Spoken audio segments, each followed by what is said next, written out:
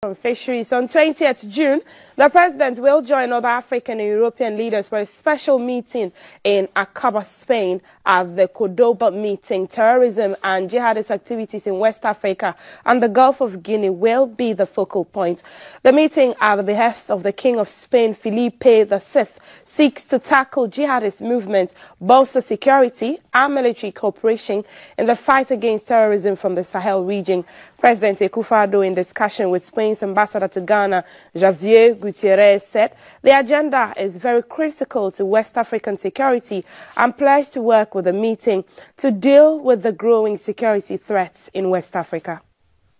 The visit of Spain's ambassador to Ghana, Javier Gutierrez, to the Jubilee House was to meet President Akufo-Addo to discuss two main issues. First is to present an official invitation from the King of Spain, King Abdullah, to attend the Akaba meeting on June 20th, 2023. The 2023 meeting is focusing on how to tackle the growing security threat from jihadist insurgents in West Africa, which is the spillover from the Sahel region.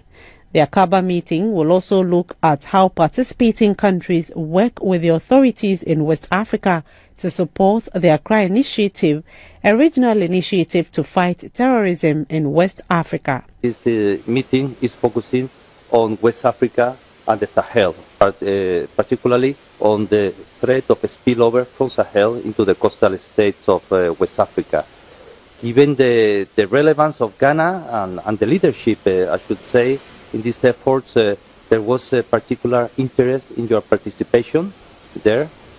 Also, Ghana is leading the Accra initiative, and this can be a good opportunity to discuss cooperation with relevant partners to face on how to address terrorism and the threats in the region. President Akufo-Addo said government's efforts to deal with terrorism in the region will receive Ghana's full support. This is an area where we need to have that discussion. The terrorist outrages that are taking place in the Sahel, we are directly affected. Things that happen in Burkina Faso. In Burkina Faso for a long time is known as Northern Ghana. So it has a direct impact on us. So we have a stake, a very important stake in the stability of that country.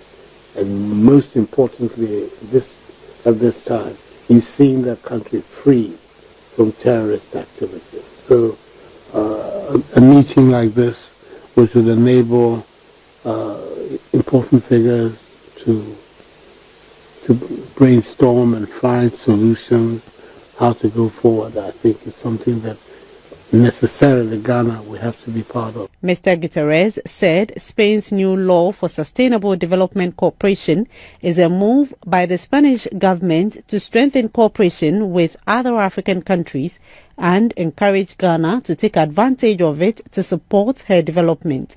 The program has a financial envelope of 200 million euro for a period of 7 years, between 2021 and 2027. At the embassy, we've been reaching out to the relevant ministries, the ministries of land resources, health,